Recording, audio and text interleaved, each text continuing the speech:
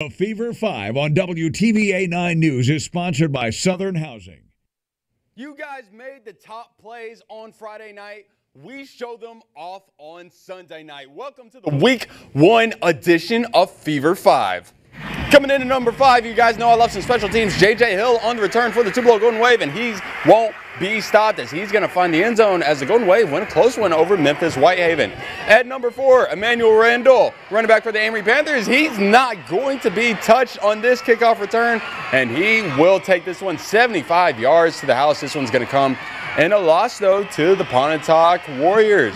Moving on to number 3, New Albany quarterback Braden Shettles. He's going to find wide receiver DJ Robinson on the screen pass, and he's going to do the rest as the Saltillo Tigers won't be able to land a hand on him as the Bulldogs make easy work of Saltillo. Number 2, hanging out with the Baldwin Bearcats, Quest Davenport on the carry. Runs by a couple of defenders. He can't get him down. 20, 10, 5. Touchdown Baldwin as they make easy work of the Kossuth Aggies. And coming in at number 1, West Point quarterback Quentin Thompson. He's going to throw it up in double coverage, and Justin White is going to come down with the ball. What a catch by the West Point Green Wave wide receiver right there. And those were the best plays we had from this past Friday night. Think you guys can make it on there? Well, you're going to have another shot next Friday. You make the plays, and we're going to show them off on Fever 5.